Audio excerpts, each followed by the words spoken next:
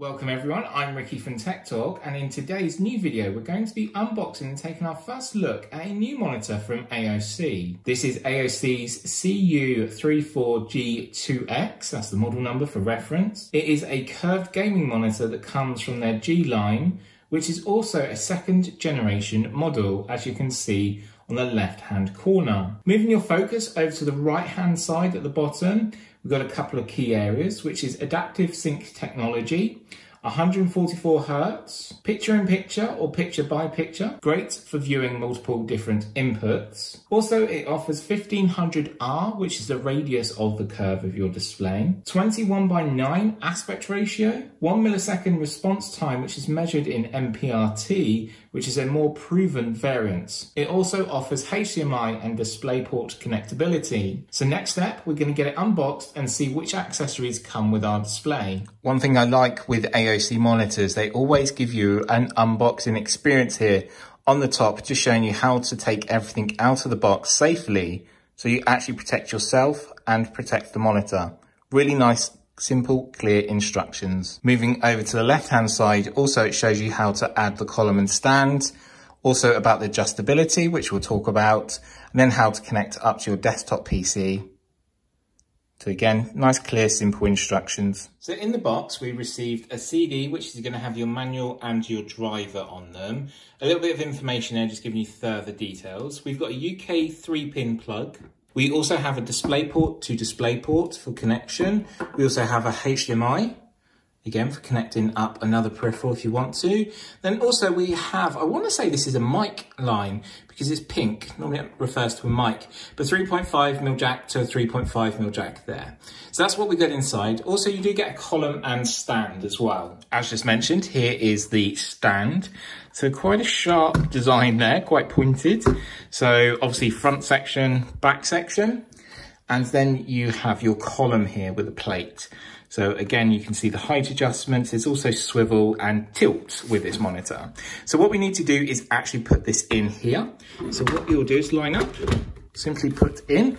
At the bottom, you're going to see a lock-in nut. So this might be already in here. If it's not, it's going to be within your packaging as well. So just make sure you look out for that.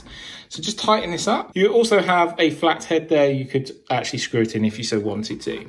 So there's our column and stand ready to go with our display. And that's what we're going to get out next. Before we connect the column and stand, I thought I'd just show you your display and the connectabilities here. So we've got some USB ports. So we've got 4. You've got fast charge option there. You should also receive this cable. So it'll have this connection that will go into a USB-A connection, and that connect up your USBs to your actual device.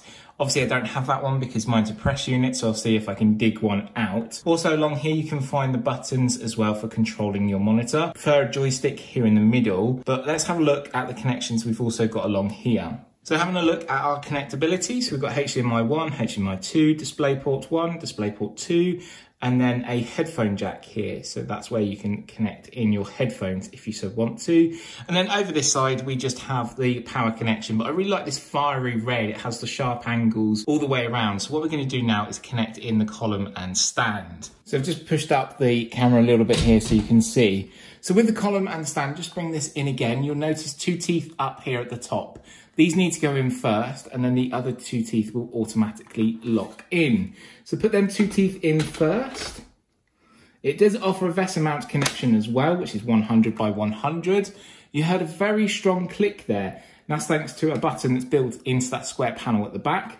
So push that up and it releases. But let's put it in again. So you can use this with a mount if you want to, but I'm going to use the column and stand provided. So that's now the column and stand connected, which is great. I like to see here the rubberized feet, so it isn't going to damage my desk or the area where it's going to be standing. So what we'll do is set this up and I'll be back shortly. Welcome back. Our monitor is all set up and ready to go, and it looks absolutely stunning actually. Its immersion is really good and it really pulls you in. You've got really dark colours there. To the far left, the blacks do look really pinpoint black.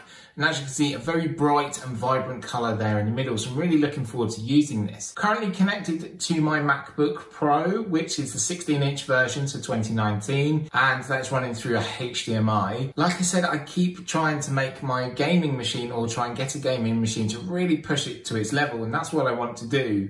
So I can do a bit of gaming through this this MacBook actually is quite powerful, so I can try and sort of get Windows on there and have a look at gaming, and I will explore about gaming. But now we're set up, let's just go through a couple of the key specs just before we finish off. Then of course, in about 3 weeks time, I'll bring you my review after using it on a daily basis, and then really put it through its limits on its best features and the best specs. So it is a 34-inch WQHD resolution, so it is a wide Quad HD resolution, which is really nice to see. Its actual resolution is 3440 by 1440, so it is Quad HD resolution. It's a VA display, which means vertical alignment, and it is more suited towards gaming, which means your colours will come alive, and it's very responsive and very fast. As I mentioned, it does have a bit of ergonomic to the base, so it offers a swivel, a tilt and a height adjustment, and I'll go through them a lot more during the review, but it's nice that you can actually rotate or move your monitor to wherever you need it to be.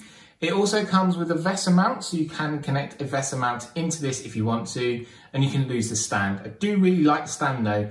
It's got this bright sort of red at the bottom, which I showed. Then also at the back as well, them striking red bright stripes there from AOC, looks really nice. And I've tried to add a little bit of red light in the background, but the colours really do pop and come alive, and a 34-inch is one of the best displays for me. It's a great size. It's quite compact actually, it's sitting on the desk quite well, but I do have a large desk anyway. So what we're going to do is something a little bit different. I'm going to go over to AOC's website, and we're going to go through the key details on their website and just highlight what they are to you, but also show you the different colours and the levels that you're going to get from this display. And of course, the link to AOC to go and get further information about this monitor will be in the description. I've got my mouse here, so let me find my pointer. So we're just going to scrub along here. And this is actually AOC's website about this monitor. So as you can see here, they've got like a little blurb which sums it up really good. A 34-inch curved gaming monitor with 144Hz refresh rate, 1 millisecond response time, and a 21:9 aspect ratio display. And it is the model that we mentioned. It has the resolution as well, as I discussed there. But all of this information will be put in the description, and you can go and check it out for yourself. But I thought we'd just come across here and have a little look as well. So FreeSync technology, it offers the FreeSync technology, AMD FreeSync technology, which is really good, and that helps with gaming performance. It offers ultra wide, so let me just tap out here. So we've got the ultra wide, and as I mentioned, it's 1500R. So the R stands for radius, and it's 1500 is the measurement around the curvature. 144Hz refresh rates, very fast.